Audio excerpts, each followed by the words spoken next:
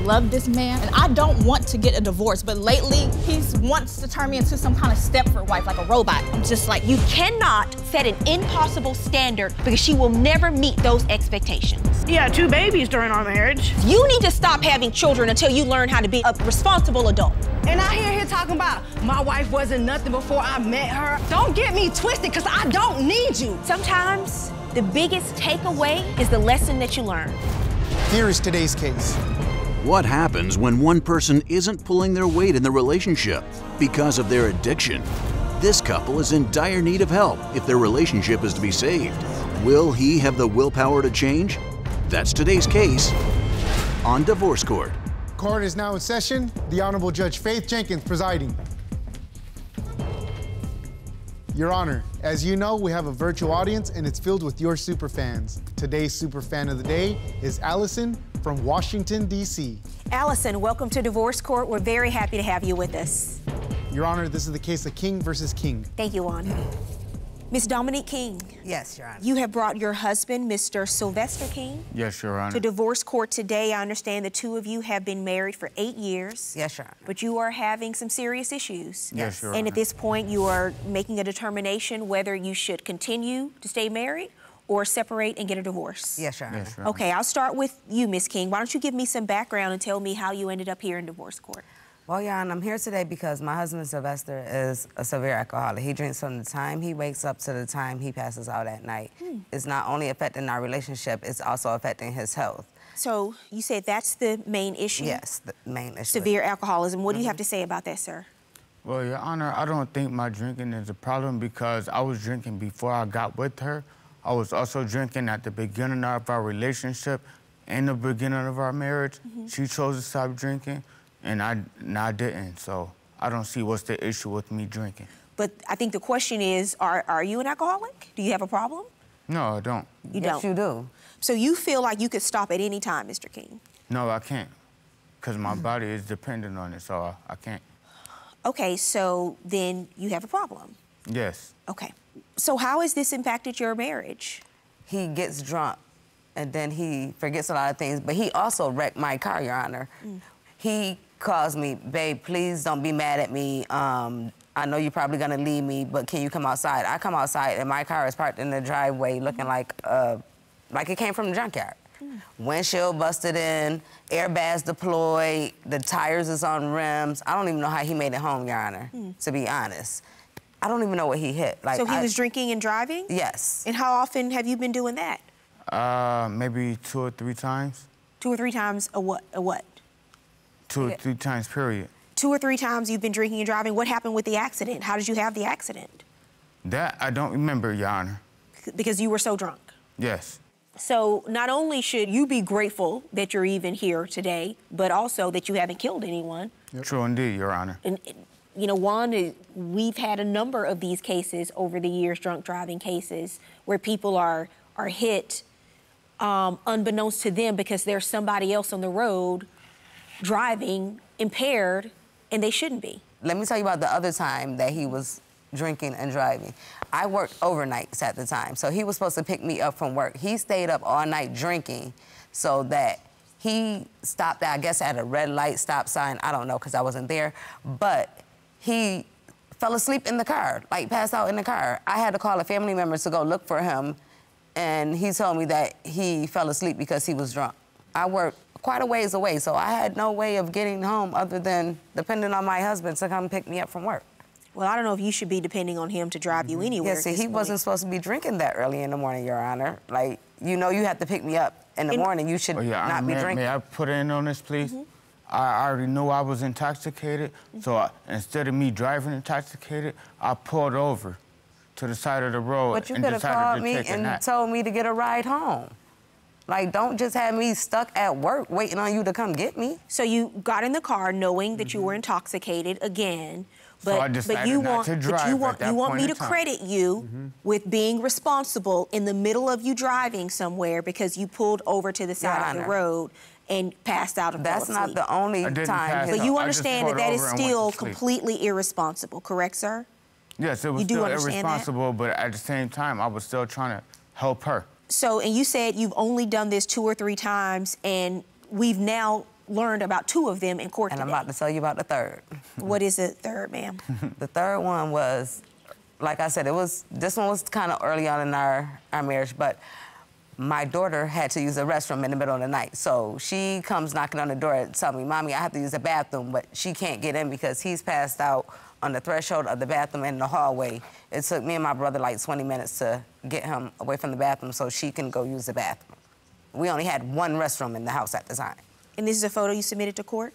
No, that photo is from the night of our bachelorette party. He was supposed to go out to the club with his boys. They brought him back like that because they said that he fell asleep with 1 foot inside the car and 1 foot outside the car when they got to the club. So they brought him back, and that's where he laid. How much do you drink every day? That I'm not sure of, Your Honor. What time do you start? That I'm not sure of as well. Do you work? I used to. So you start in the morning when you wake up? Majority, yes. And you drink all day? Sometimes I do, sometimes I don't. You drink until you fall asleep? No. Yes, you do.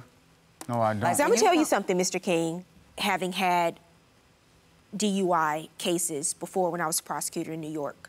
When we stop people and they're arrested for driving under the influence, that's just the time that they got caught.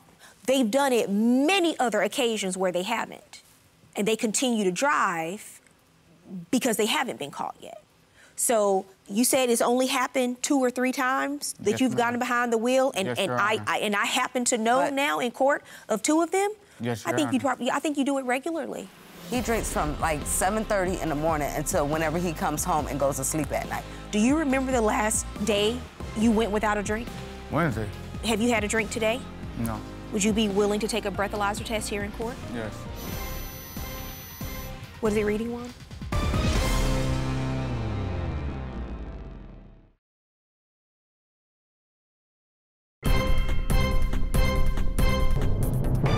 You were drinking initially with him. Yes. Did you, you stopped drinking? Yes. It wasn't the lifestyle I wanted to live anymore. I wanted to explore our relationship without alcohol. And when was that? That was, like, we was together probably 2 years. So it's been 6 years? Yes. You haven't been drinking in 6 years? Not that I haven't had a drink, but haven't been drinking in excess and partying, yes. I understand. Good for you. Thank you. But he said that he doesn't drink from the time he gets up.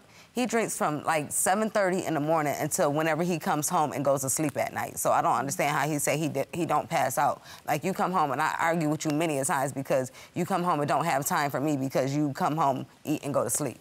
Do you remember the last day you went without a drink? Wednesday? Okay. Wednesday of this past week? Yes. All day, no drinking? Yes. I only did that because we was Did you coming have down here. anything to drink today? No. Okay. You said there are other issues. I understand that this has been a major issue for you in the marriage, but you said there have been other issues with trust and infidelity. Tell me about that. Last year, we got into a fight. I asked him to leave. It was only supposed to be for the night. He was gone for like a week or 2. He cheated on me within that week or 2, and he claims that we were separated. Your Honor, we did not go file for separation. We did not file for a divorce. We're still technically married, so you shouldn't have been out sleeping with nobody else. How did you find out about this? Because after we got done having sex, first of all, he lied to me and told me that he didn't have sex with anybody else within that time. When he came back, he got a text that said, are you man enough to help me pay for a morning after pill since we both created this? That's how I found out that he had sex with somebody else, Your Honor. You happened to see that in a text message on his phone? On his phone, yes, Your Honor. Were you looking through his phone, or you just happened to see it? Well, a text went off, and so I grabbed it and looked through it. I paid the bill, so why not look through his phone? So what happened, sir? I told her, once you put me out again, I wasn't coming back. I already had it set in my mind, I wasn't coming back. But you always come back. Once I left, and then I went and found another residence. I was staying You're with my lying. mother in He's various lying, Your Honor. houses at the time. I was going house to house. Okay. So then I got up with the old friend. Me and her had intercourse. And then afterwards, she was calling me, begging me to come back home because she wanted to work it out. I said, okay, well, I agree with that. I never even took my ring off. Okay, so you in had your sex with mind... somebody else while you had your ring on? Ma'am, and so in your mind, you're saying you left, you weren't coming back, and you weren't planning to reconcile. No, I wasn't. Okay. Did you call him and ask him to come back? I called him and asked him, was he coming back home? And he said yes. I asked him, well, before you come back home, did you have sex with anybody else? He told me no. I said yes. No, you didn't. You're a lie. You told me no. I found out. Yes. So why did we get in an argument when I seen that text that you had sex with somebody else? Because you went through my phone. Why did I go through your phone? Okay, Ms. King, I've heard enough. It happened. Even after you found out, though, you decided you were still going to move forward and continue to try to make the marriage work, right? Yes, because I love him. So that's why we're here today. Are you going to continue to try to work through this marriage? I don't know what to say because I don't want to lose him, but I don't want to lose him to alcohol either. Well, right now, Ms. King, he's choosing the addiction. I implore you that at some point, in order for you to live, you're going to have to do something different with your life.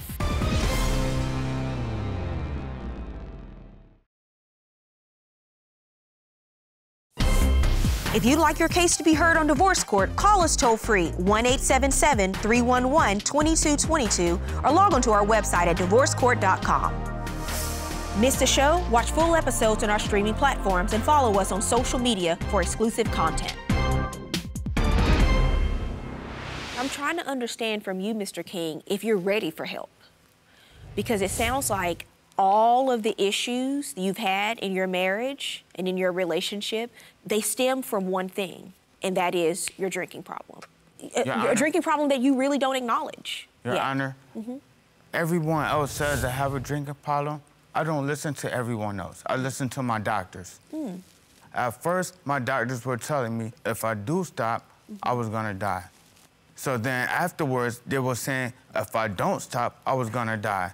So I said, well, if I'm gonna die regardless, I might as well go out and have fun doing it. That's what you're saying your doctors are telling you, that they've told you contradictory information so that now you're at a point where you have to drink to live. That's what they're telling you? Yes, ma'am. Okay. I have a professional that I've asked to come and listen to the testimony here in court. His name is Abhilash Pulikin. He's a licensed counselor with over 10 years of experience in substance abuse, addiction, and socioeconomic inequities. Juan, would you bring in the witness? Yes, right this way, Doc. Mr. Pulikin, thank you for being here with us today. Thank you for having me on. Have you had the opportunity to hear the testimony from Mr. and Mrs. King? I have. I would like for you to address some of the things that you've heard in court today, Mr. Pulikin, and I'll give us some of your expertise. Absolutely, I'd be happy to. So, Mr. King, in addition to hearing everything that you've said today, I also took the time to read your packet. We talked about your struggles in depth, and you've mentioned that you drink in order to treat your depression. You drink in order to treat your pain. Your alcohol has become your medication. The thing that I want to say about alcohol, though, Mr. King, is that drinking alcohol to treat a serious mental health condition is like taking a loan from a loan shark when you're behind on your bills. You will get what you need in the short term, but in the long term, alcohol does so much that worsens your depression. It's a medicine that's slowly killing you. I do believe that there is a point to where your body becomes dependent on alcohol, and stopping your use cold turkey could be dangerous. In regards to that, there are several qualified detox programs that will slowly help you wean yourself off alcohol. So if you truly are interested in making a change, and I recommend that you do because it's taking a toll on you, I'd recommend that you seek out the help that will slowly but surely help you make the difference that your life needs. Thank you, Mr. Pulikin. That was very helpful. Thank you, Your Honor. Thank you. And I want to follow up on a couple of things that he said. You say have you had a drink today? No. Would you be willing to take a breathalyzer test here in court? Yes. Okay. Juan, would you get the breathalyzer, please? Absolutely. When I advise you, you're gonna blow until I tell you to stop, okay? Go ahead. Keep going. You can stop. What is it reading, Juan? 0.12. He's been drinking. From yesterday. Okay, so you blew a 0.12. You've been drinking. Juan, why don't you explain, as your position, having administered hundreds of these tests, what blowing a 1.2 means? Yes, ma'am. Mr. King, to put things into context, the legal limit for driving is 0.08. You blew a 0.12. That is well over the legal limit. There's no way we could have gotten that reading from yesterday.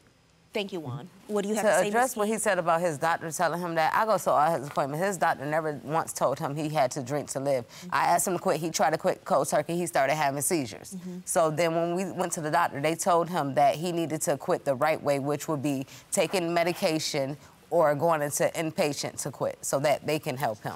I understand that. I go to all your And appointments. I I hear what he understand. says. I understand what Mr. Abalash said today about the makeup of your body dynamic changing because of all the alcohol over the years and how quitting cold turkey could be problematic for you. But it's also why I reached out to an alcohol rehab program before you came to court today, sir. And I think it's clear to anyone listening, and hopefully that it's clear to you that you can't do this on your own. There's not a single one of us that actually makes it on our own throughout life. When we have challenges, we have problems, we all need help. I reached out to ABC New Directions Outpatient Addiction Treatment Clinic. They provide drug and alcohol assessment, and they will do that for you to determine the severity of your alcohol use. Once that is determined, they will help admit you into an appropriate program if you are willing to do that, sir. So my question to you today is, are you ready to get this help that the court is offering to provide you? Your Honor, I would greatly appreciate it, but honestly, I'm not ready for it yet. Okay.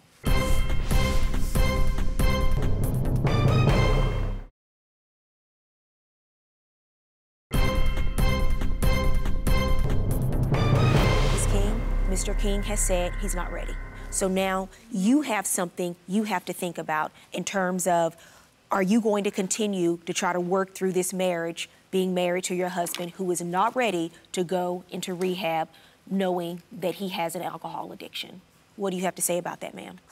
I don't know what to say because I don't want to lose him, but I don't want to lose him to alcohol either. I want him to finally be ready to make that change, not just for me and our family, but for him. Like, we're trying to have a baby. We can't have a baby if he's drunk all the time. It's always my fault, once again. The doctor told him this. Like, I can't keep doing it. It's taking an emotional toll on me as well. Like, I want my husband back. The husband that was there in the beginning and not always drunk. Always like, my fault. I don't see how he not seeing that it is his fault because he made a choice to continue to drink. Like, just like I made the choice to stop, he could make that choice.